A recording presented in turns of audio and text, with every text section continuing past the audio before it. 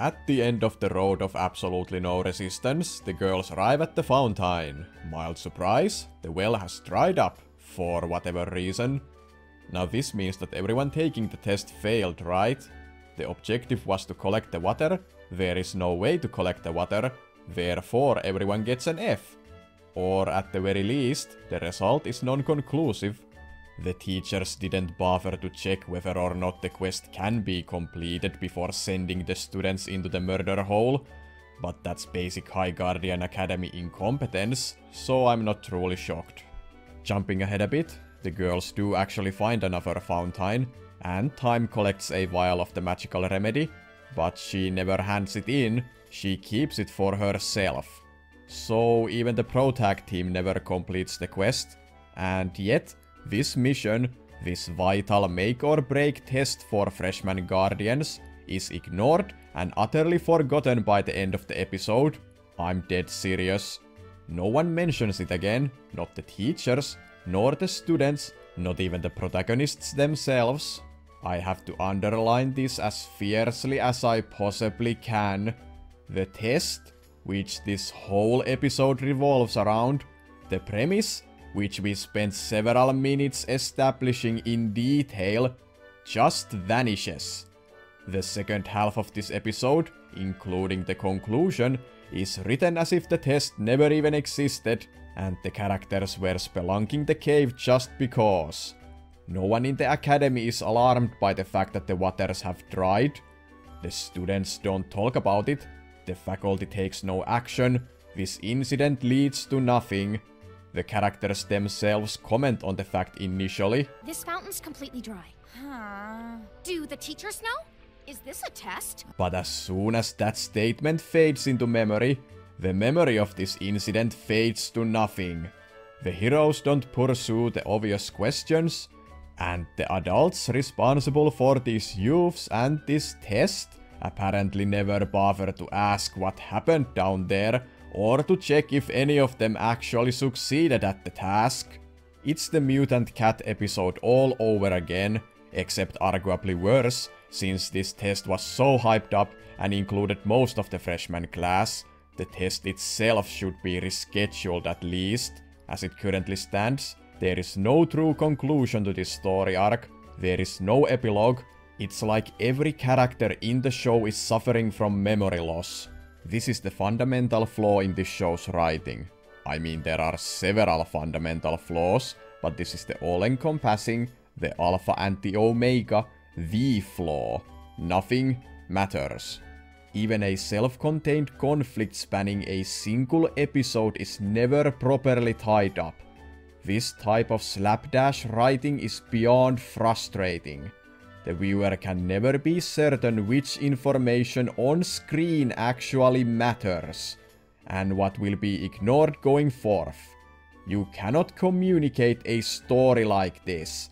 Big obvious events need to lead into big obvious consequences. Cause and effect, the basis of real life, and thus the basis of cohesive storytelling, not even automatically good storytelling, just functional storytelling. Back to the moment-to-moment stupidity, before anyone can work their brain too much, the video game dungeon springs a random battle upon the girls. It's the return of the Parasex, this time a chunkier variety. Oh hey little big guy. The creature was right there in plain sight. How did you think it was that small? How did you not see that it was enormous? How stupid does this show think its audience to be? But no time to think, it's time to fight. Time to fight! I just fucking said that. And here we have the first proper showcase of action in the show, aside from the Manticore Massacre flashback from episode 3. Fantasy adventure show, 7 episodes in, finally some action. And as is the case with every other aspect of this animated atrocity, the combat is just absolute sludge. It only lasts a minute or so, but it feels twice as long, which is the exact opposite of what action should be. There is zero energy, no choreography, The girls just swat their weapons around and use the most basic methods of destroying their foes. And even though there were dozens of parasects all ganging up on them, they never get overwhelmed, because the ones out of frame apparently just wait for their turn to get annihilated. How friendly of them. Lackluster action is hard to explain fully without going into directing, cinematography, or the methods and mechanics of animation itself, you know, visual side, which I do not claim to be an expert of in any degree. But in general sense, the core of satisfying action is built upon the ebb and flow, the changes within the moment, the shift of power between the combatants, the feeling of not quite knowing who will end up on top and how until the event unfolds is the thing that creates dynamic action. It's like a collection of mini plot twists in a sequence.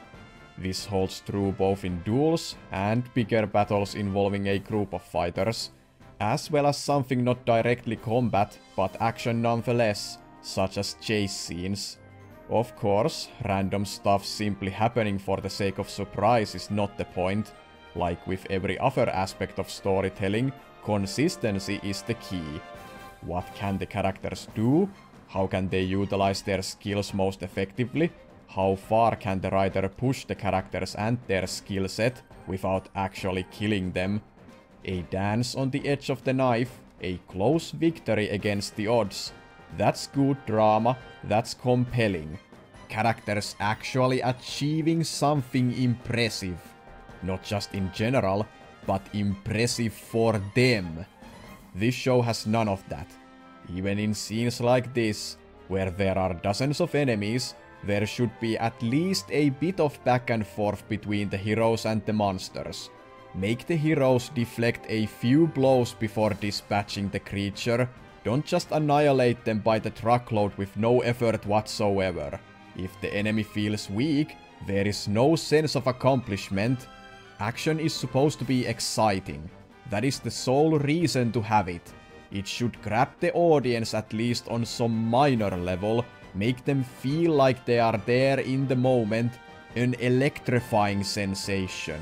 Literally action. This here is just wimpy and sad.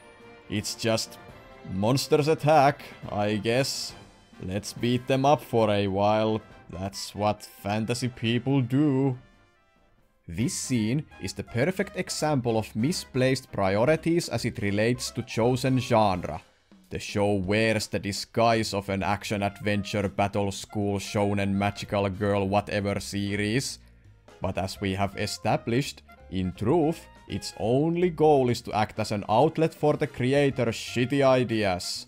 Boring OCs, hurl-inducing self-insert fantasies, obnoxious soapboxing for idiotic political views, all the worst telltale signs of amateur writing.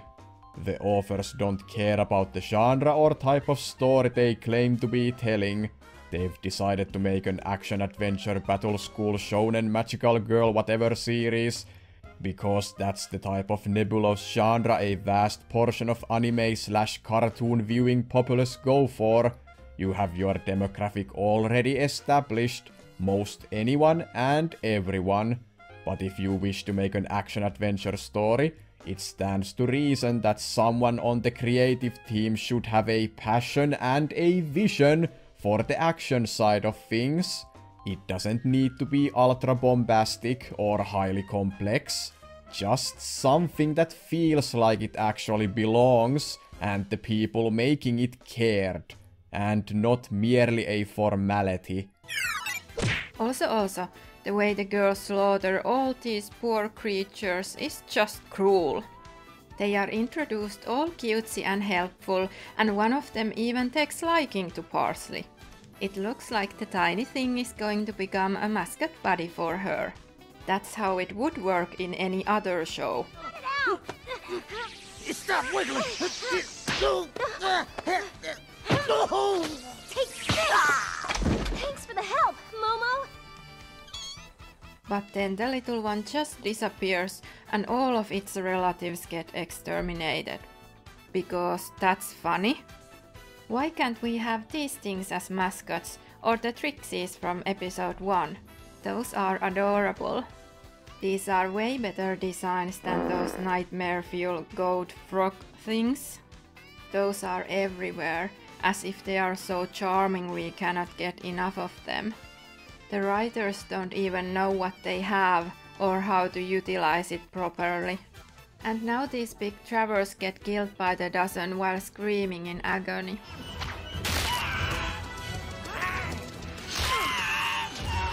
Giving them angry eyes does not make them any less cute. And they aren't evil. They are just defending their home. And then these vapid girls just come prancing in and wipe them out because adventure and stuff. Suddenly there's blood and money shots of fatalities. It all comes off mean-spirited. True, the sudden gruesomeness comes from the left field every time it comes up. The show has a serious problem with tone. The visuals and dialogue is full on pastel candy colors and friendship between girls, allegedly, and fun, and sunshine, and sugar and spice and everything progressively nice. But then from time to time someone remembers that this was supposed to be for mature audiences, and thus they throw in some wince-worthy swears and unnecessary gore. I don't mess with that shit. This is for trapping me, you bastard! Time, help me catch this asshole. The tonal whiplash leaves this air of utter confusion every time it appears. It's really uncomfortable, in the sense I feel embarrassed on behalf of the creatives behind this clusterfuck. And I'm not a prude, far from it, in case you haven't noticed. The issue is not with the swearing or graphic violence. The problem is the mishandled tone. The general kiddie vibe of this show does not mesh with the handful of adult moments, lasting a few seconds each. This kind of handling of mature material ironically makes the product seem all the more childish. And after murdering enough baddies, the boss monster appears. But not to fear, because Rosemary harnesses all her brain power to craft this ingenious plan. Sage! It's their queen! Shoot it! What? No! You'll get crushed! Trust me! Drop the creature on me. That's the plan. So this enormous rock crab creature doesn't weigh a ton. It won't just smoosh Rosemary. It conveniently flips on its stomach, so that Rosemary can just stab it in its squishy belly and hold it right atop her head, like the world's biggest seafood skewer. This is the show. This right here. This insane drivel. At every turn, the writers insult my intelligence. I hate this show, and everyone responsible for this travesty. The Parasects still want revenge and close in on the girls. Our heroes seek shelter inside this conveniently placed crevice in the wall, and for some baffling reason, the Parasects block the hole with boulders. Weren't they trying to mince the girls just a moment prior? Why would they let them go and purposefully block the only path through which to give chase? Unless they are actually pacifists and are only concerned with protecting the specific chamber they dwell in. Are they actually smart? Did the girls just murder half the community of an intelligent life form? Fun questions to ponder. Why would a trapper be evil? The well was dry. Maybe, without magic, they mutated? What the fuck are you talking about? That is not how anything works. There is no such dumb world, not in fantasy, not in science fiction, where the lack of magic mutates anything. You absolute drooling moron. Magic mutates this cat. The lack of magic mutates these crab creatures. Which one is it? It cannot be both at the same time. I know it's a high bar at this point, but this is one of the top most retarded lines uttered in this entire show. just stop. Stop writing. I'm talking to every single one of you. You are all clearly incapable of forming coherent thoughts. You are utterly worthless as writers. You should not be wasting your time on anything creative, since you are so absolutely unforgivably talentless and criminally stupid. To allow this nonsense escape the pen of this cringy hairspray huffer and end up on screen to torture me. This line, this fucking line, it still hurts my brain. Not one of you stopped this from happening. That makes each of you equally guilty. And as always, a huge thanks to each of you for listening till the end. For liking, subbing, commenting, it's all appreciated. And a special thank you goes to my supporters on Patreon. And an extra special thanks to my €10 patron Wyland. If you would like to join these fine people, or check out my other creative stuff, all the links are down below. Take care everyone, and I'll see you all in the next one.